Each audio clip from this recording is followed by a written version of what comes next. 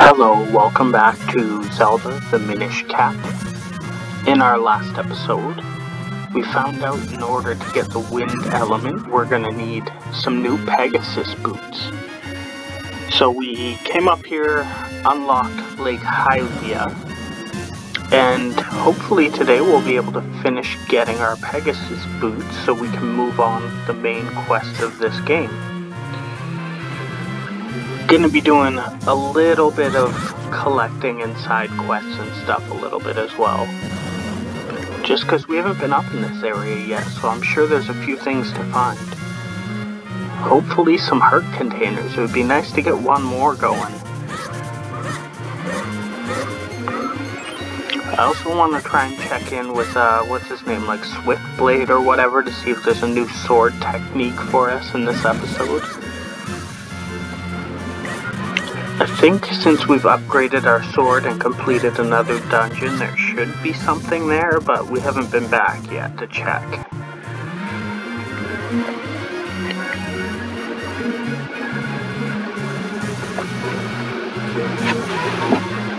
Just kind of checking out this new area to see if we missed anything.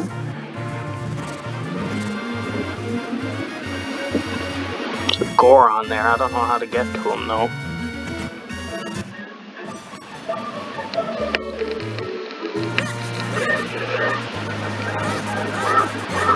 Alright, we can't go through the house to get up there.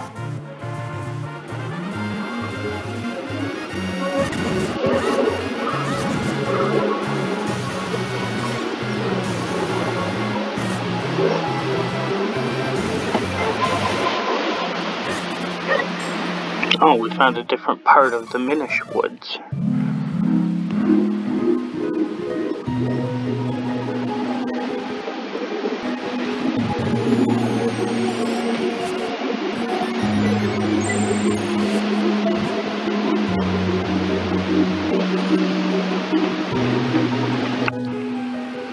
Okay, so it looks like if we throw rupees in, we'll get a bigger wallet.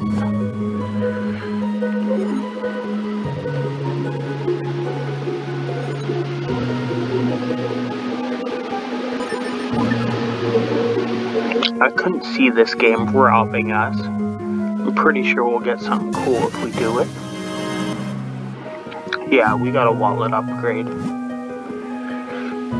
It'd be kind of funny if there was one of these fairy shrines that whatever you throw in, they just rob you.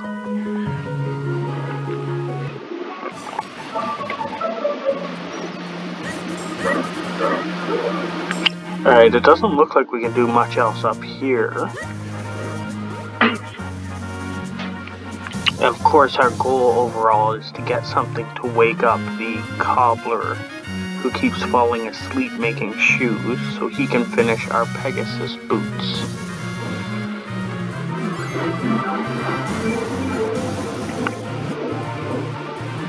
I keep hitting the wrong button when I'm trying to fuse these kinstones.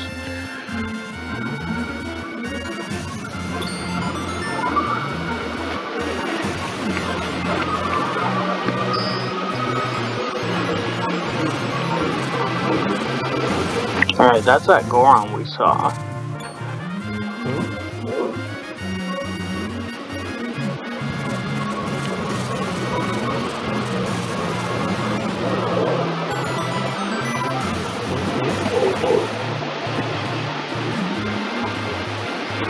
Okay, so now he smashed his way in, but I still don't know how to get up there to him.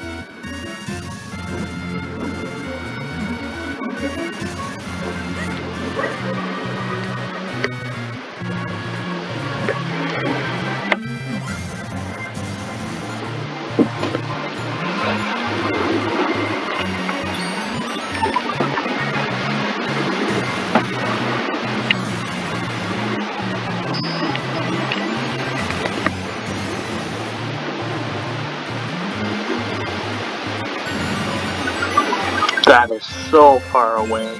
Not sure if we want to go up there. Maybe at the end of the episode.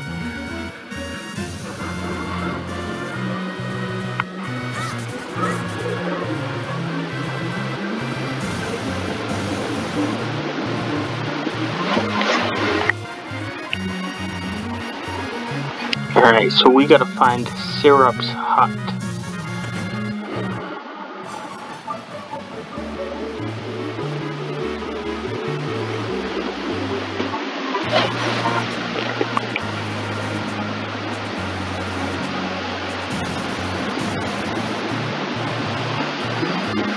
Now, we were up here earlier, we just didn't fly in the right direction, so we're gonna have to go back and correct that.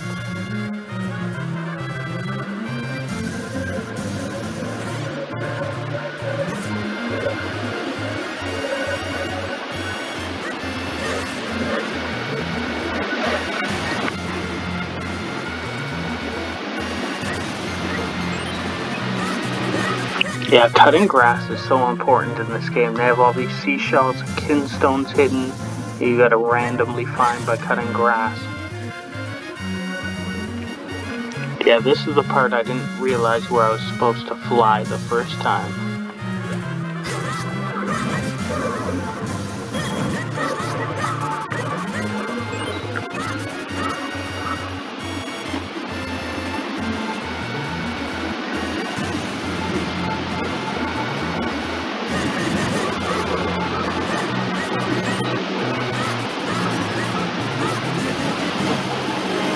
Yeah, just like that, we got a seashell and a kinstone just by cutting grass. I feel like I'm missing stuff anywhere I don't cut grass.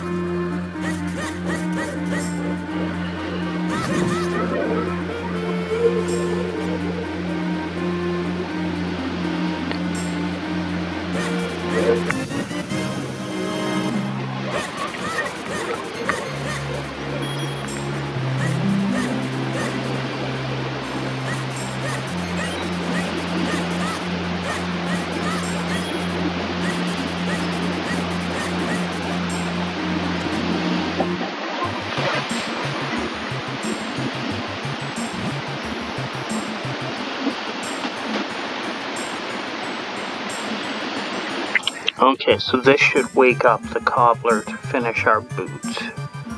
We just have to go back to Hyrule to pick them up now.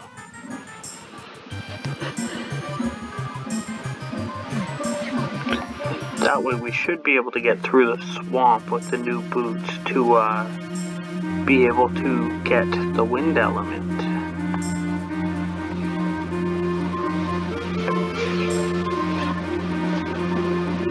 Seems like we're basically trying to complete the 4 sword. Right now it's just the 2 sword.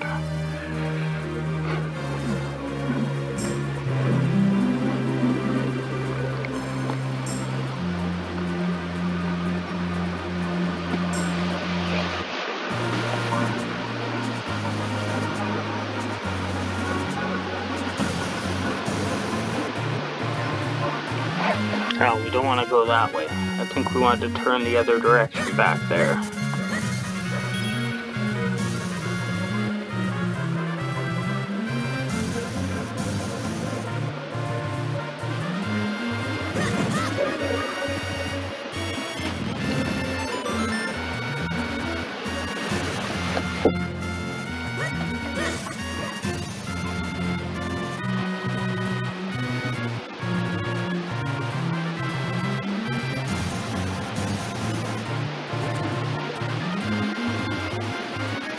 Ah, that's where that Goron went.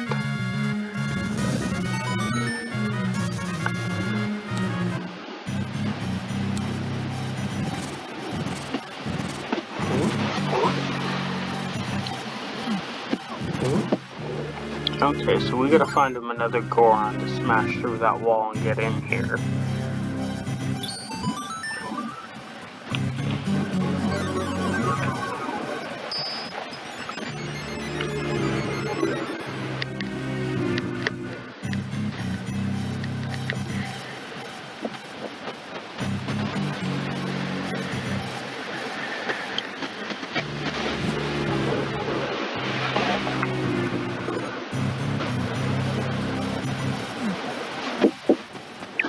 Okay, so we've unlocked a merchant who it seems like is gonna sell kinstones in like the Hyrule market.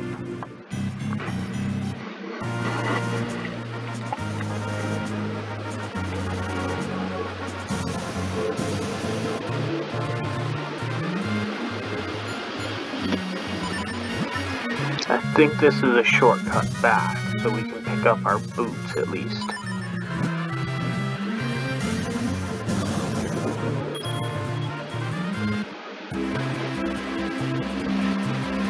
Yeah, okay, we're back in Hyrule Town, so we want to pick up our boots and we want to check out Swift Blade.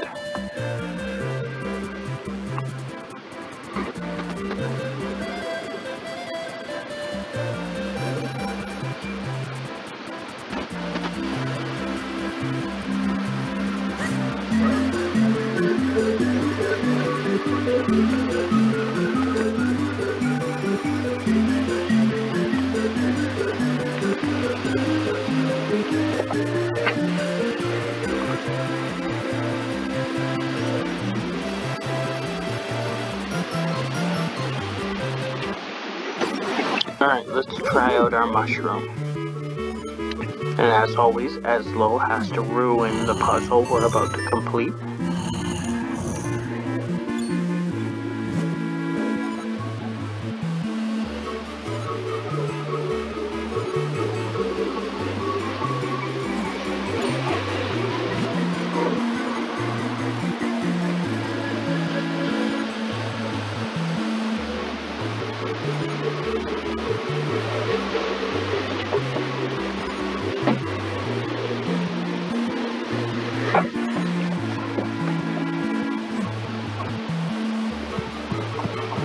Okay, so he's finishing off our Pegasus boots.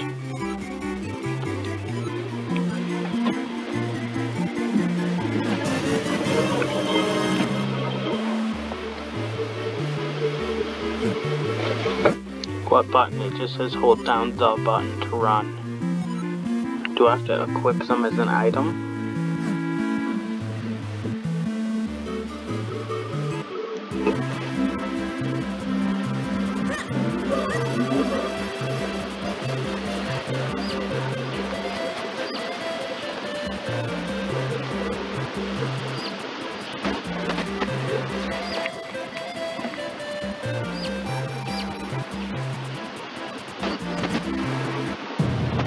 I wonder if we'll have to put them on and race the mailman like Ocarina of Time.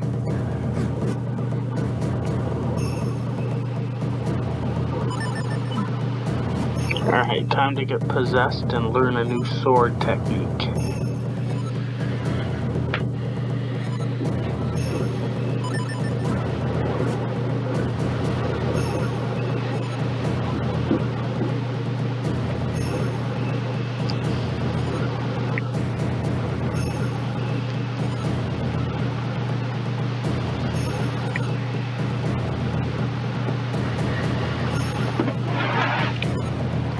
Alright, so now we won't have to pick up and throw pots anymore, we can just chop them. I think we can chop the rocks too, which will be helpful.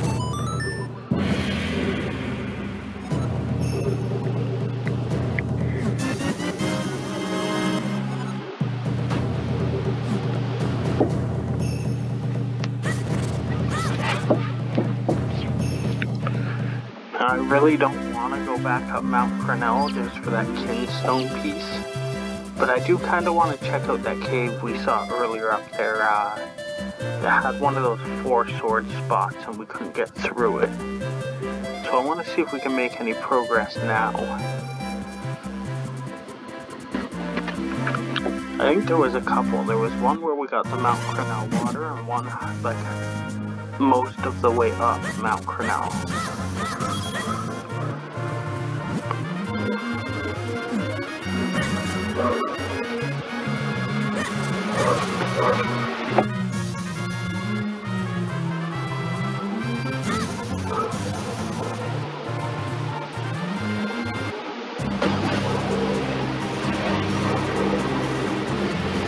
It's been a while since we've been over here. I've got to remember the way up here.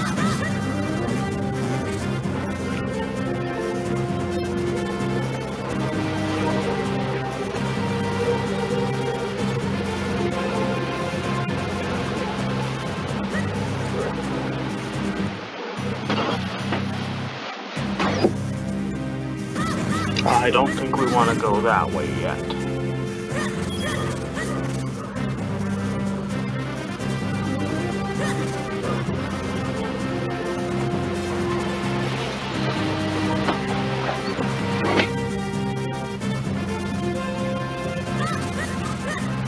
think this was it.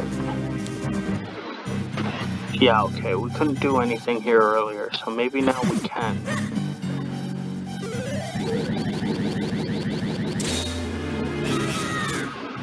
No, I can't walk on this the floor thing, I guess. We gotta go off of it and around. I'm trying to place our guys like 3 or 4 squares apart.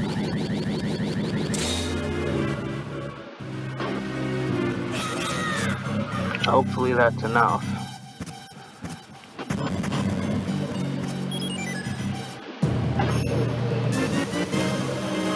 Alright, another heart container. So we just got another full heart.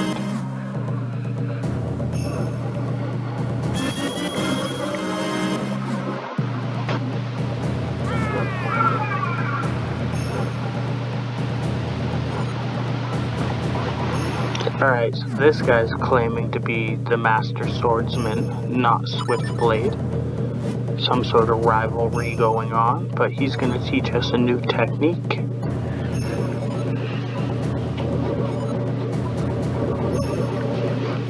You have to scream "Hi-ya" for the technique to work.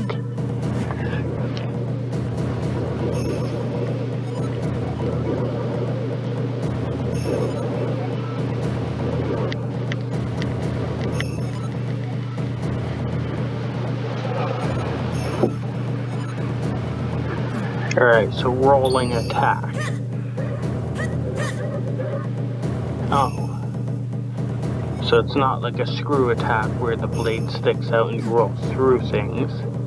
It's like you roll and then attack. I don't know how useful that'll be. I mean, maybe we needed to unlock something though.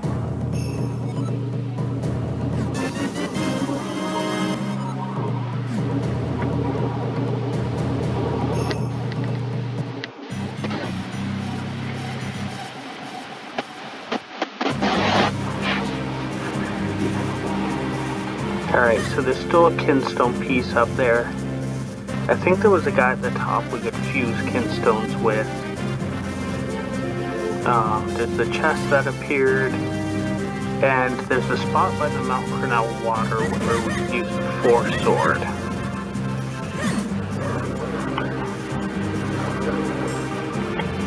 We're gonna try and find our way back up. If we get too turned around here though, I'll probably just cut the video for now.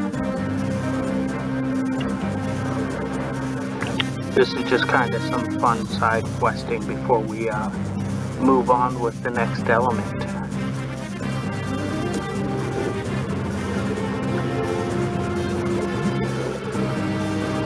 Oh, we had that all the way pulled back. I guess that brick was in the way. Now we're gonna have to go around the slow way.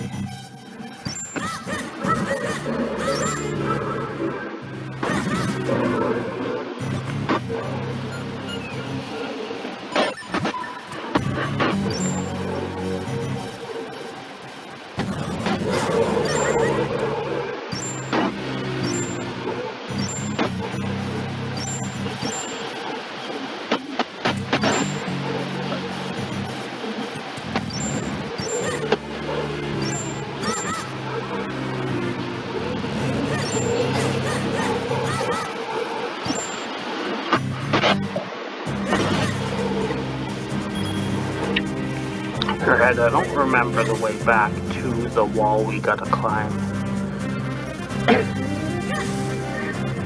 I just remember that wall we climbed has that chest on it, and at the top there was the guy who told us the hint about the bombs who wanted to fuse kinstone pieces.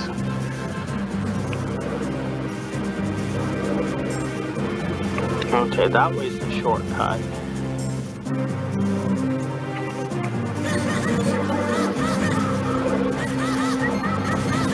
Alright, I think we're just going to cut the video here.